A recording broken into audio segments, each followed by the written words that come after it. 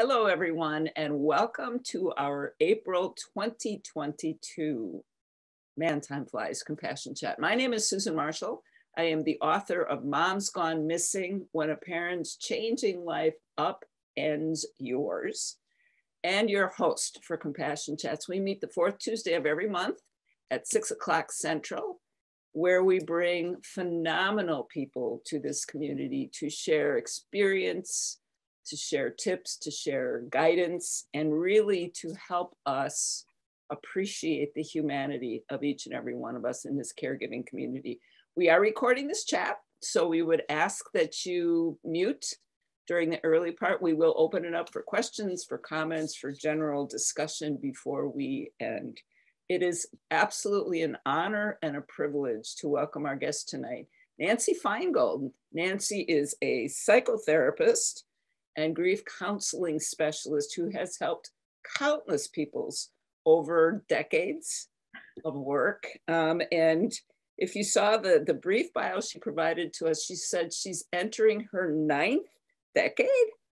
Fantastic. Nancy, it is truly an honor to welcome you this evening. Thanks so much for joining us to share your expertise. Thank you for inviting me. This is a group that I'm particularly interested in connecting with, being helpful toward, and of course I learn a great deal from anyone that I work with, particularly about grief.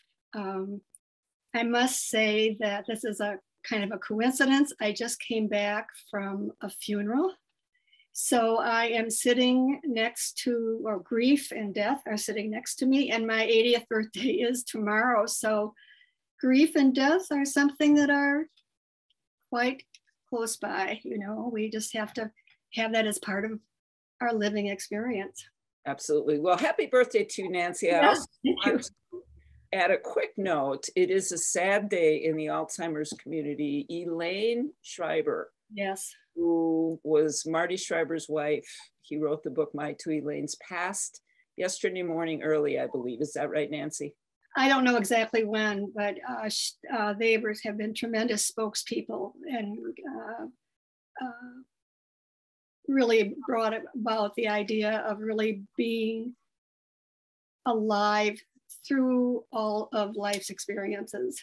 Absolutely. Well, Nancy, we like to start our chats each month by getting to know a little bit personally about our guest. Okay. So you would give us a little sort of background about yourself and how you came to do the work that you do. Well, I was actually in graduate school in social work. I'm a social work clinician. And our last few credits, I took a course about Elizabeth Kubler-Ross. And she had been teaching at the University of Chicago, and she developed this concept. She was a Swiss psychiatrist, by the way, but she came to the University of Chicago. This idea of stages of grief, which really she purported this model for people who were dying, but it became part of our awareness of the stages of grief that people go through who have lost someone very dear to us. And I was fascinated. You know, grief and death and sex at that time were really not talked about, even in professional settings. You know, it was just not part of our consciousness. And I started working as a social worker clinician in 1976, a while ago. And at each stage, of course, of the lives of people I worked with, there were kinds of caregiving, you know,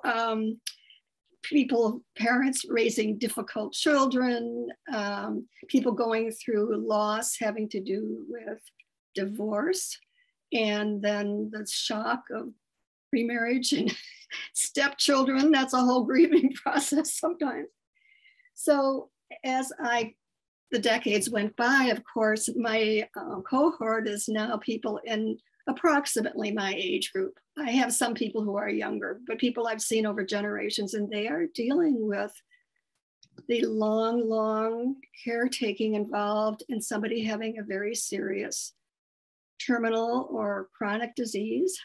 people who have been taking care of their have a parent with dementia. I have several people who are dealing with it, and they can talk to their friends and they can talk to their relatives, but many of them have very feelings of kind of a dark feeling, of dark emotions, dark stories in their head, and they can come to see a therapist or in a grief group to talk about some of their darker feelings that they're ashamed of.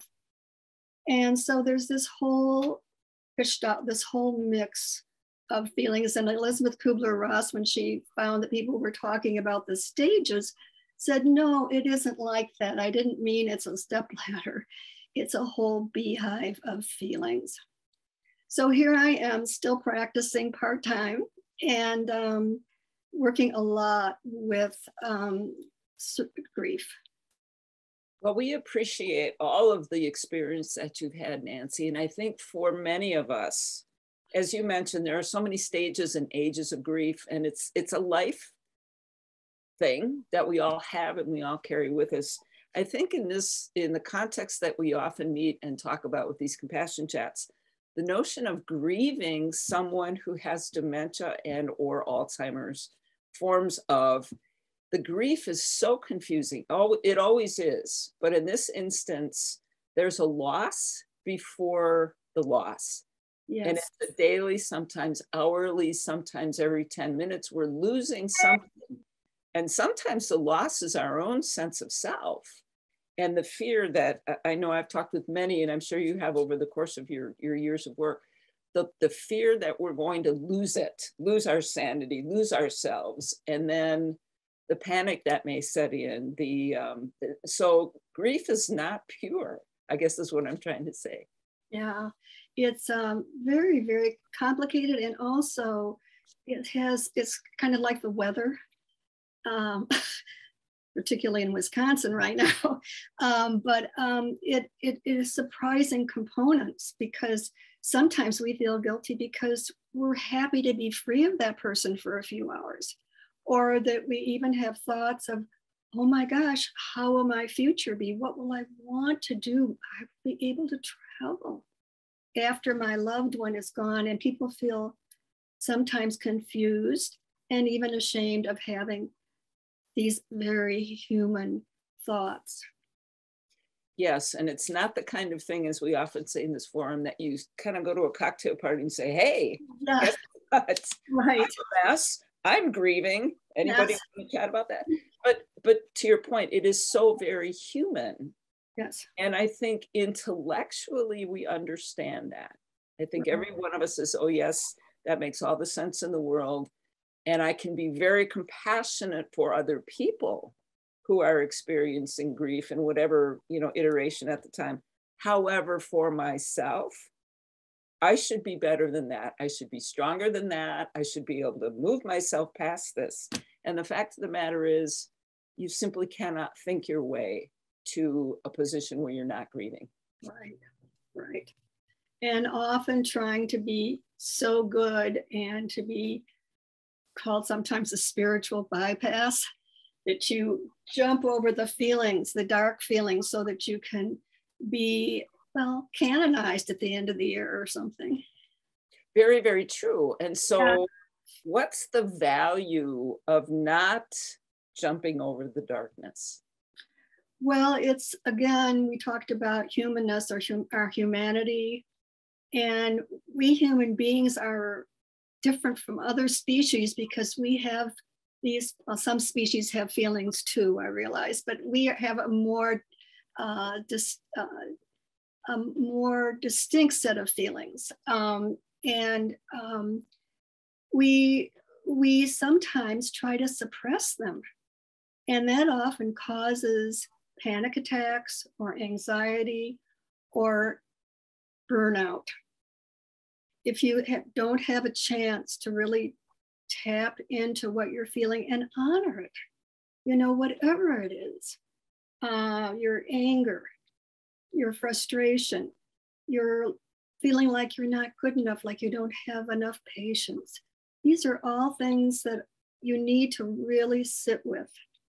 And that means not not to suppress, not to run away from them, because as Mr. Rogers said, feelings come and feelings go if you just honor them.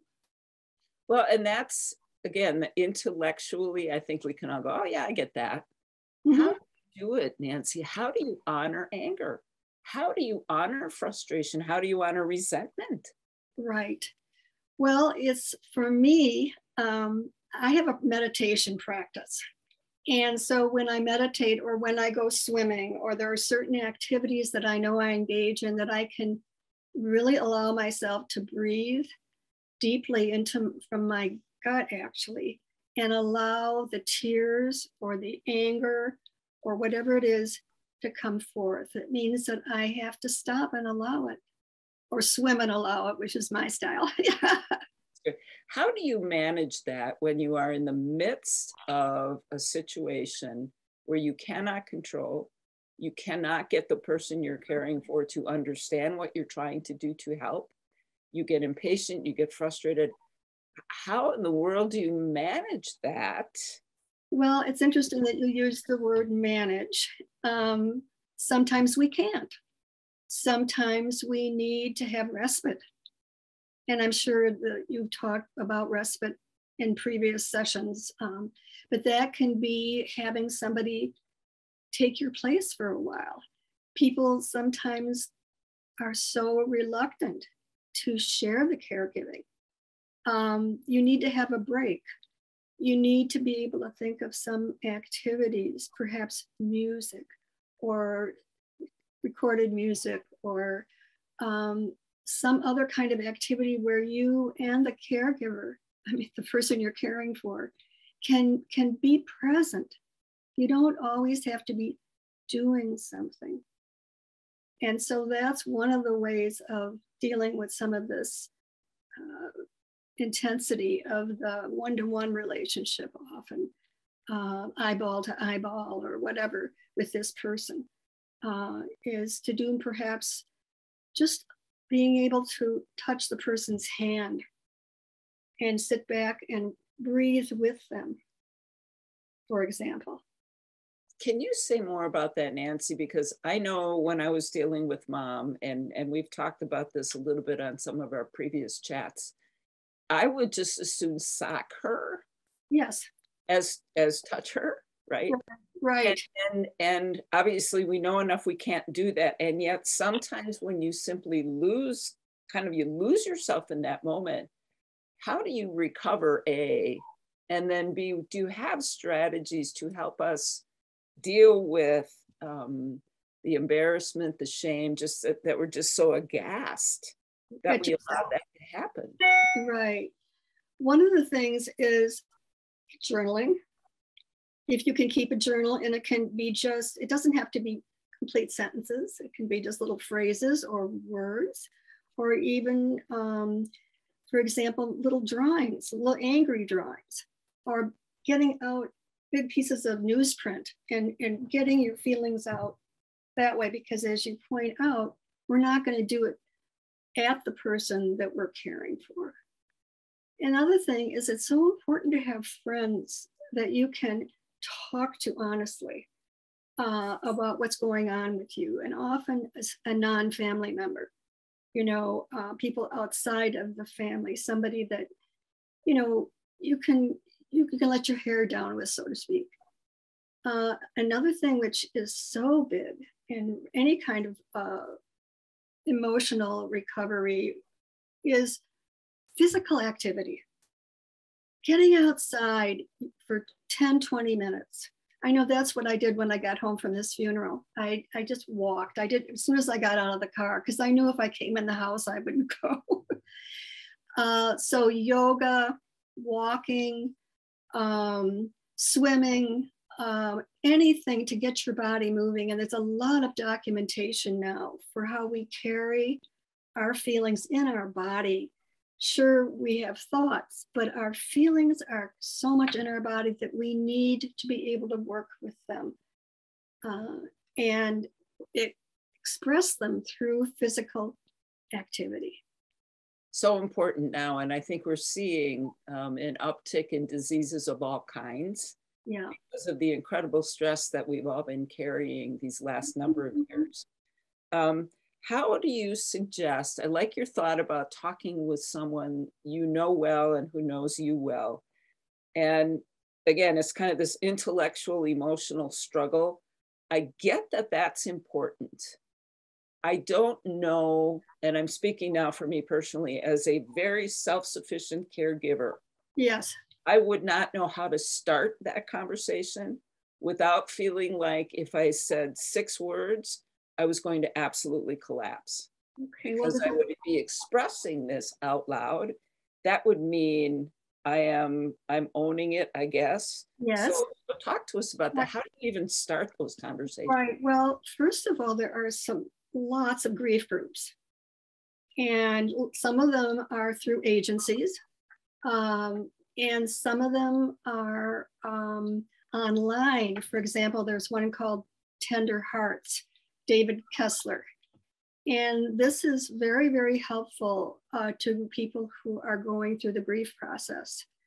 The other thing is, I have to say that you can't afford to be hard on yourself if you just start crying or sobbing, or if you just feel like you're somewhere and you're talking to somebody and you have to say to them, you know, I just can't even speak. I'm so upset. That's just part of being vulnerable and honest. Of course, again, that's with somebody that you trust.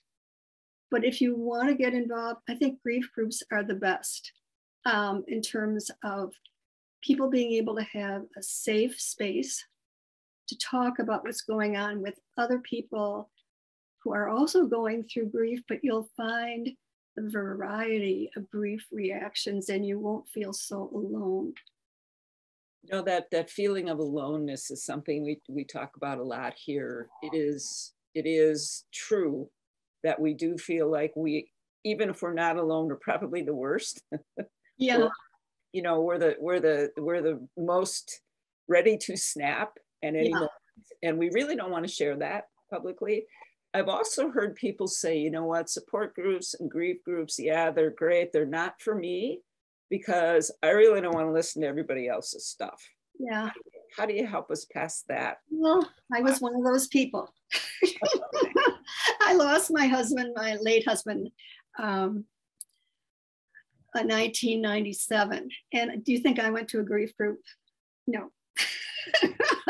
I'll practice with those people, but I'll have to tell you what structure is so important, regaining some structure in your life.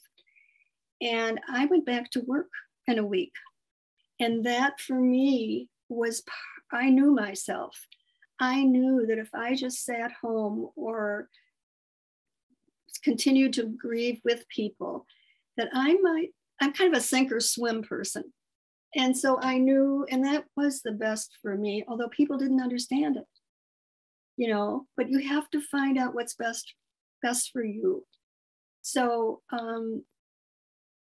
the other thing was that I remember shopping I'm in Madison, and I was shopping at what was then Century, and I saw a can of tomato something that my late husband had used to make a special dish of his, and I started bawling in the grocery line, and there wasn't anything I could do about it. You know, I just had to say, this is what happened. This is what it is. So you can't always contain yourself, and it isn't always the best. Well, and I love that story, Nancy. And one of the things that I have learned through tough experience, when you allow yourself to have those and express those emotions, it's kind of like you give everybody else around you the permission and the opportunity to do the same, which oddly binds us. It does. And, you know, if we allow it, grief does connect us with other people, and we become aware of all the people who are grieving in the world, all the people who are dying in the world. And that's not to say that we want to take away from our own personal story, but there's something about realizing the universality of loss and grief, and breathing and realizing that this is part of life. And life, and definitely the amount you grieve is related to the amount you loved. That's a beautiful thought, and one that I think we need to be reminded of frequently. What happens, and maybe you can talk a little bit about the process of moving from or sliding from grief into depression, and then what? Yeah. Well, sometimes that's a slippery slope. Unless people around you are really aware, you can slip into that pretty easily, especially for somebody who's been a caregiver for a long time, because no matter what your feelings have been, no matter what rough times you've had, sometimes you have very rough times with somebody that you had loved and counted on, as you talked about, actually, go ahead, what was the question again? What do you do? How do you prevent the slide? Oh, okay, you can't really necessarily prevent it. I do recommend going to see your primary care physician. And that person can assess whether you would benefit from some kind of medical help. There's nothing wrong. I mean, I know some people who say they went off of their medicine because they didn't want to cut into the grief. They wanted to grieve more. But for many people, they want to keep functioning. That's the swimmer, the sink or swim version of life. And sometimes being willing to talk with your physician and learning about the possibility of some kind of antidepressant can help you get through the initial phases of it, or long term. So that's something that you want to be open to. You can even go get the prescription and decide not to take it. But I mean, at least become educated about what's out there. The other thing is, there's nothing like being close to people during the whole process, so that your friends do know more about what's going on for you, so that you don't become a recluse. And I know somebody who lost her husband. She was in her 50s, and a friend came and took her to the pool every morning so that she would get out of her house. She would never have done it otherwise. So the caregivers need caregivers. Well, and so talk to us about that, because I don't need help. I'm good. I'm fine. Yeah. Even when I'm not, I don't want to be a burden to anybody. I don't want to share. Everybody's got their own troubles. I don't want to add mine. I'm good. Right. Well, there are a lot of folks who, particularly in our culture, who feel like they have to always be on or always be together. I'm not evaluating that right now, although you could hear a tone of voice here. Anyway, I think my mother, unfortunately, put on a really good show for a long time after my father died. And she was only in her 60s, and she fooled most people. And finally, when she went to her doctor prescribed something, but she also said, you have 4 children, you go and visit each one of them. So, she was not wanting to be a burden. God forbid she would ever, but she really needed that. And that was good advice. So I think seeing a professional person, your physician, going to if you're noticing, I mean, nobody can be inside of you, but if somebody has a hunch that the caregiver is slipping, because even if they didn't like the person they cared for, when their person has passed on, there's a big hole in your life. You've been doing this. This is what your center of your life has been. You didn't think you liked it, but now you don't know what to do with yourself. So it's important to pay attention to the person who's been caregiving. And sometimes that person needs you to reach out to them, even if they're resistant. Well, and so I was on the other side of that equation. I was just fine, thank you very much. And I know, in fact, wrote about in my book, I spent 2 years after mom passed. I had no idea who I was, what to do. I was as lost as a human can be. Yeah. And somehow those 2 years passed. I didn't do work with a grief counselor, probably should have. But how do we start, particularly when, or let me ask this differently. If you know of a caregiver, as you say, and you can see they're struggling, or you can see that they're sad, how do you approach that individual when the mask is up, when at the, I'm all good? How do you break through that? Well, one of the things you can do is not go head on about the grief, but to ask the person if they could go for a walk with you someday, that you miss them, that you would like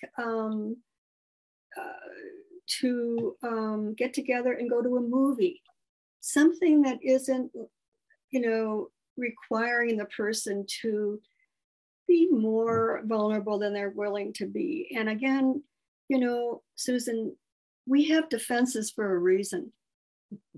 Your 2 years were for a reason. And my going back to work in a week was for a reason. Even though other people were like, you what? You what? We kind of have to be willing to know ourselves. And sometimes it takes not, process discussions, not talking about the loss, but having people reach out to include them back into the world. They haven't really been, sometimes you haven't been part of the world. Oh, it's so very true. And I love the 3 words that you mentioned. I miss you. Yes. That's personal. That's completely non-judgmental. I'm sharing now my feeling. See how that would just start the waterworks, frankly. Yeah. And not asking a lot of questions. That's hard. That's a practice I'm practicing that, not in my professional work, but in my personal work, not at this funeral we went to, today, just up at Green Lake. And people, there were a lot of people who were a lot closer to the person who was deceased. But, I made a practice of just being present for them rather than a lot of questions. And that can just be eye contact, a little touch on the elbow. These are things that are connections that are very, very important to people. And instead of saying, how are you doing? You can say, how are you today? Yeah. What you're describing, Nancy, feels gentle. It feels non-intrusive, and it doesn't feel like I'm expecting you to respond to an overture because I'm kind and giving and wonderful, right? I have to tell you, I could feel ashamed about this, but I must have received 50 lovely invitations after my husband died, and I didn't accept any of them because I just wanted to work and be with my family for a while. And it was kind of not very gracious, but we also need to give people who are grieving a lot of room, a lot of spaciousness, because we don't know their process. And just because they are spending some time alone or a lot of time alone doesn't mean they're depressed. We have to know more. And that can be a hard judgment call to make. So, yeah, no, I appreciate you saying that. I'd like to touch on another aspect of grieving quickly, and then I'll stop talking and I'll stop too. Questions. Well, no, we want you to keep talking, but there's an aspect of grieving and certainly caregiving itself that has to do with coping. And coping obviously is key for all of us, but coping can become a trap in itself. But you're talking about that you did for 2 years? No, it's things like if I cope through exercise, if I binge watch Downton Abbey, Yes. I, you know, whatever that coping thing is I do to get me through, when does that become a crutch or a habit? And now it becomes toxic to me. Okay. Well, anytime that exercise takes over your life, either because of eating disorders or other things, or trying to counter grief, we have to have people in our lives who know we're doing it to confront us in a lovely way, I hope, about what you're doing. Alcohol can become a problem, a big problem for people who are prone to have alcohol problems. Yes, I don't know, binge watching Downton Abbey. I don't know. I think that might be therapeutic. No, but the point is anything that keeps you from getting the right amount of sleep, nutrition, rest, and avoiding isolation are things to be concerned about. Otherwise, what can I say about binge watching? I better be careful. I was going to stop. I've got one more just based on what you said, that R word, rest. Are you kidding me? Yeah. How? Yeah. My brain won't stop. Yeah. How do we rest? Well, I am a big, professionally and personally, a big advocate of mindfulness meditation. Huge. And I have used it in my life. I also have I do teach people in my practice, but again, I highly recommend doing it in a group. Learning mindfulness meditation. It helps you stay in the present and with yourself and with others. And a lot of grief is anxiety, and that's about the future. And so mindfulness meditation brings you back to the present. What do I need to do right now? I better fix myself some lunch with a little protein, or I better drink something else at night besides brandy, or, I better, being aware of what you're doing right now is a way of cutting down anxiety and making some good decisions. Because if you get lost in that never land of the future, it's terrifying for many reasons. Reality probably isn't as terrifying as the fears that we develop. So true. Yeah, so true. But if I obsess about the future, I can escape my grief today. Yep. Which doesn't work. Kind of, yes. Yeah. I do have another question that I'll come back to, but I want to open it up for questions, comments, stories, something that you would like Nancy to speak on, or you would like to share with us as a caregiving community.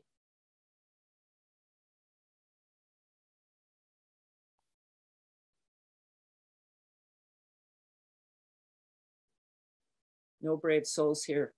Okay. I am going to then ask you, Nancy, about the use of humor in terms of grieving, because that can cut really sharply if inappropriately used, or, that's a big mistake we could make. But is it a tool for managing grief? Well, I think that laughter and talking, sharing funny stories and enjoying the process of living is such an important part of grief, because we are tunnel visioned when we're grieving for good reason. We just feel this huge hole inside of us. And what's really nice, I've noticed at funerals sometimes, is that we get together with loved ones that we haven't seen for a couple, in some cases, scores of years. And we do laugh. And it's so healthy to be able to laugh, but you don't want it to be at anybody's expense. So I would take cues from the grieving person. I think laughter is the only thing that's going to carry us through sometimes. It's such a beautiful thing. It's the other side of tears. We need it all. Yeah, is that part of the work that you do, Nancy, is helping people rediscover joy? That Absolutely. seems such a strange word when you're in the midst of feeling so horrible. It's like joy? What is that? Well, not only joy, but meaning in life. That's David Kessler, whom I referred to earlier, who's probably one of the best and biggest names in grief right now professionally. He definitely talks about that next stage of grief, after all the other stages, is finding meaning and joy in life again. I'm adding and joy, but he talks about finding meaning. And that can be something like, setting up like Shriver, the Alzheimer's, a big cause, or it can be a little cause. It can be something like making sure that you connect more often with the 5-year-old next door and asking that 5-year-old how school was today when he walks home.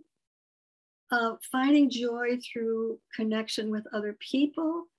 And if you can, finding joy in rituals that are meaningful to you, and recalling the fun times or the good times that you had with the person, holding that close to your heart, because we're rarely in a position of caring for somebody that we didn't have a relationship with, unless we're a professional caregiver. And even then, people into their last days can laugh and can share a story from long ago, or there's surprising things that happen with people even when they're struggling cognitively. We discovered at the end of Mom's journey when we moved her to Wisconsin, she was a butt pincher. Oh, okay. And it was humiliating when we realized it, and it was absolutely hysterical. In fact, I wrote in the book about arranging Mom's memorial service with my pastor at church and told him that this had happened. And he said, well, she never tried to pinch mine. Now I feel kind of, neglected. It was irreverent, but it was funny. And it was so, right. The point of all of this, it was so very human. That's right. And that's silly stuff. It's right. We're just humans. We're close to the angels and close to the animals on both sides. We are just humans, and we are remarkable humans, each and every one of us. Even when, and I have days where it's me and a dog, I will walk downstairs from the second floor and say, Lacey, I am so crabby today. It's good to have someone to say that to. Out loud. And then it's like, okay, choose something different. And I think it's just that. I'm sorry, I just wanted to comment about the dog. Sometimes having a pet is really a good idea after someone has died. Not the next day, but down the road, it can really help with depression a lot to have a pet, because that's that connection, someone to come home to, someone to annoy you, someone to feed, someone to love you, and that you'll love back. And that's what we crave, is having loving connections. And that's what so much about laughing with somebody is, a loving connection when it's a well-meaning laugh. Absolutely. You have such a lovely way about you, Nancy. Oh, thank you. Knowledgeable and gentle, and obviously a wonderful sense of humor. I want to offer one more time. I don't want to say good evening yet, but I want to offer one more time if anybody has an additional question or something that's troubling you right now with regard to this whole grief journey. I've got a question, and that is, my husband has been gone for 7 years. I have 3 grown sons, and one of them has lived out of the country for a good 6 years, recently moved from Abu Dhabi to Ireland, and is engaged and going to be getting married. Congratulations. And thank you. And meanwhile, I have moved on and I've had a boyfriend for the last 3 years. Oh. And my son, when he was home over Easter, he came home for a week to visit. And when he was home, he said, you know, Mom, he said, I hope you don't mind me telling you this, but I prefer that your boyfriend not be at my wedding. Because he said, I think I'm going, you know, I'd really wanted Dad to be at my wedding. And seeing you with another man doesn't seem like it's going to feel right. And he said, you know, that's what I want. And I said to him, I wasn't real accepting of that, because I'm like, well, what am I supposed to do? You know, my mom and a couple of my siblings may be going over there with me. The wedding is in Ireland in September, but it's like, this guy is a part of my life. He's not there every day, but you know, is this an appropriate response? And is there some response I can give back to him to possibly convince him otherwise? Well, you might want to talk to him about the fact that since he was gone all this time, he didn't have a chance to really move on in the way that you have. I mean, your life is gone on, his life is gone on, he's getting married. But I mean, he hasn't been here through all the ups and downs that you've been through. And that you would like him to be able to honor the fact that your life is moving on, and you still, I don't know how you feel about saying this, but you still have love in your heart for his father. And yet there's room for the man in your life. And you would like him to take some time to think about that. I don't know that there's it's a very, very kind of I don't know whether there's any answer to it. How do you feel? I feel very awkward. I feel like I'm, you know, putting the proverbial between the rock and the hard place. Yeah. You know, I know my mother, who's 85, is also going along on this trip, or that's the plan at this point in time. And so I know I'm going to have to spend some of my time probably entertaining her. I don't have commitment from any of my siblings yet, whether any of them are going to be coming along or not. And so it is the kind of situation where I may have to divide time between boyfriend and mom if they both come. Yeah. But at the same time, yeah, I'd like to have them there. Have you had a chance to really express your feelings to your son? I did. You know, I said to him, I said, hey, this guy is the guy that I'm having the time of my life with. And it's, you know, I'd like him to be there. I said, you know, so when they have dances at weddings, I said, what am I supposed to do? Sit in a chair or find, you know, some stranger to dance with? Right. And he's like, well, Mom, he said, I'm only talking about like the day before and the day of the wedding. He said, if you want to have him come along for the rest of your vacation, that's okay. And I'm like, oh, nice. Well, he's got some growing up to do, but all of our adult children do. And excuse me, I'm just allergic today with all the welcome pollen. That's okay. I think you have to talk with your son some more. Do you know his bride? No, I've met her only by Zoom. I've never met her in person. Right. I know that she lost her mom to cancer 1.5 years ago. And then she just lost her grandma 2 weeks ago to old age. Okay. So she's had some death things she's been dealing with as well. Yeah. Well, I think nothing is more productive than being able to really talk with your son, or perhaps even send him a letter, a handwritten letter. I don't know whether you do that anymore, but letting him know that it will not be a joyous occasion for you if you can't celebrate it with, what's your partner's first name? Steve. Yeah, if you can't enjoy it with Steve. And you might just implore him to honor the fact that you need to have a life. I don't know how well that will go over, but it's part of his growing up to accept that. He's not alone in this kind of feeling, you know, but you need to have your life, and you need to have Steve at your side. So I would keep working with him, with your son, trying to get him to understand. Do you talk on the phone at all, or is this all text? We do talk, yeah. Yeah, I would try to have a talk with him about it. And then, you know, you'll have to make your choice. You know, maybe you will have Steve come with you, and then see what happens when you get there. If your son will change his mind. You know, Nancy, I want to just echo something that you said that really struck me, and Liz may be helpful.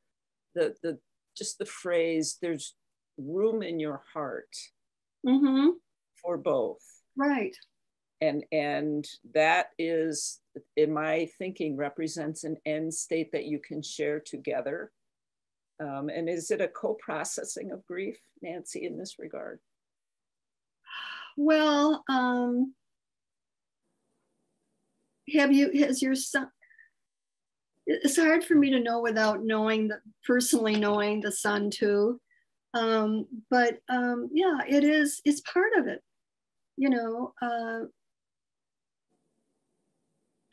my grown kids were very unhappy. I am married again. And it's been a difficult process, you know, for the kids who are here.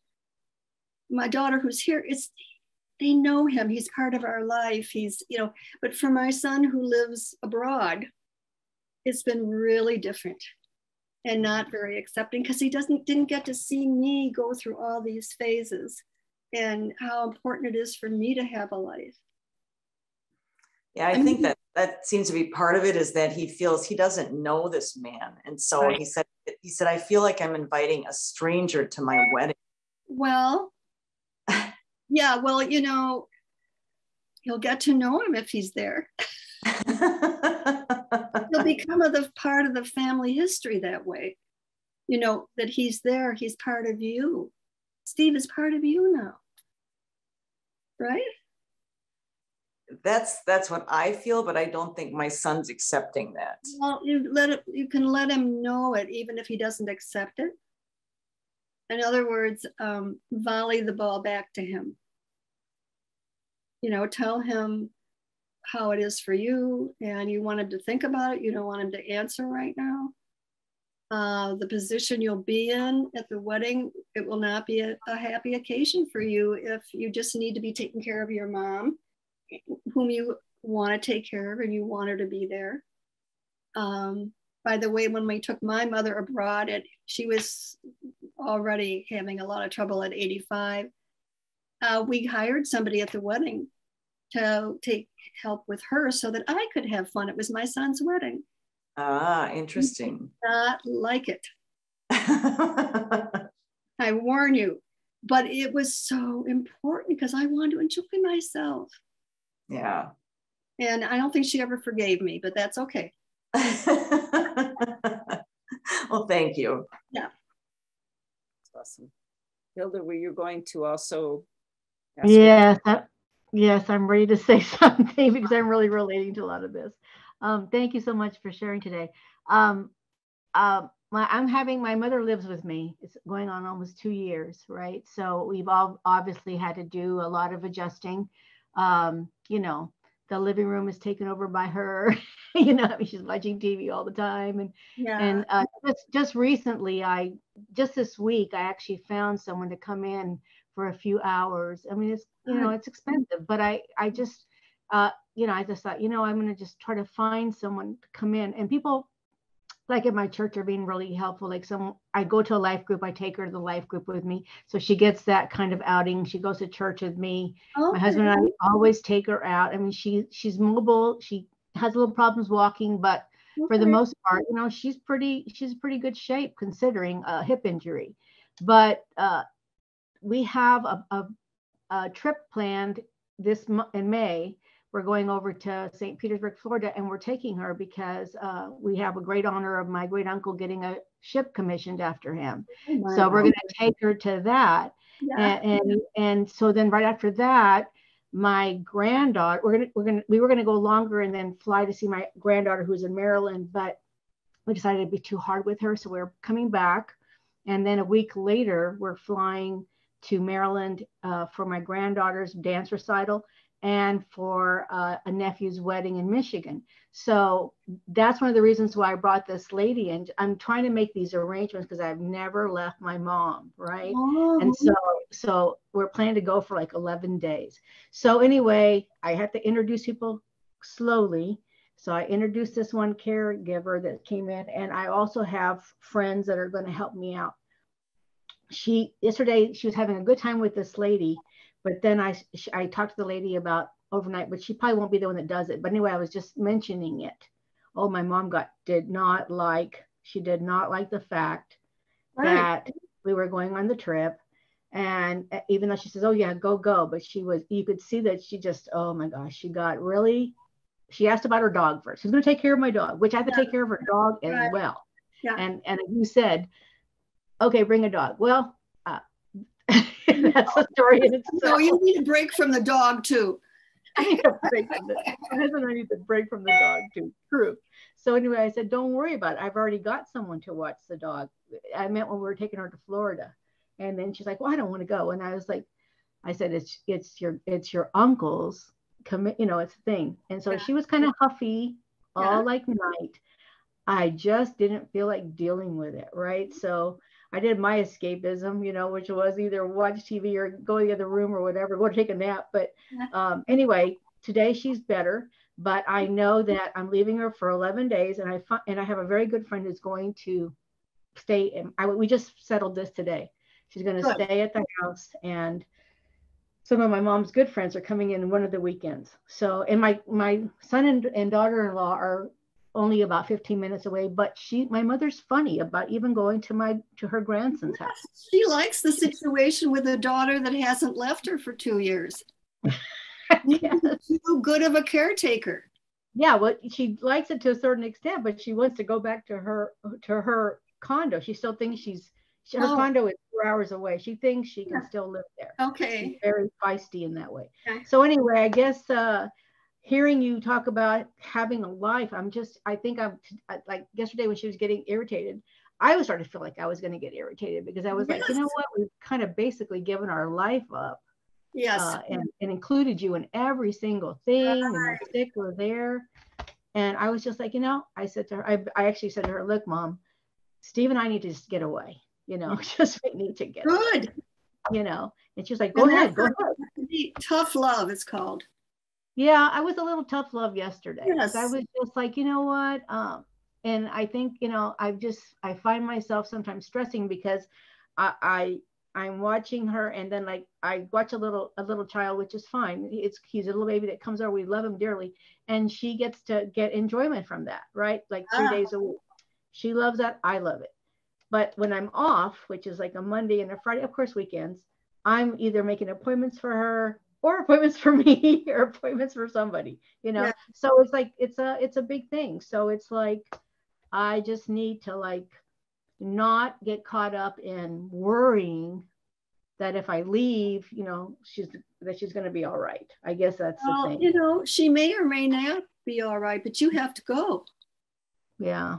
This is something that we can't control no matter how many caretakers. You're doing the best you can and getting all these people. Oh my goodness.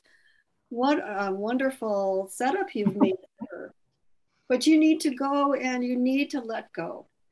Yeah, I guess so. Yeah, while you're gone. And when you come back, I would recommend that you have a more regular, perhaps mini vacation every week. Like go meet a friend for coffee or something so that your mom doesn't have the expectation that you've created. That I'm always here. Yeah. That I'm always around. Yeah, probably. You're wonderful. You're absolutely wonderful to be that kind of daughter. But it's you need to replenish yourself, and that's the huge part of being a caregiver, is that you need to replenish yourself however you can do it. And this sounds like a good plan. And go for it, and just be matter of fact with her. Mom, I'm sorry you don't like it, but this is what it is. Yeah. She's I know. She's still growing. She's still growing up. She's having definitely is. Yes. She definitely is. Yes. She does.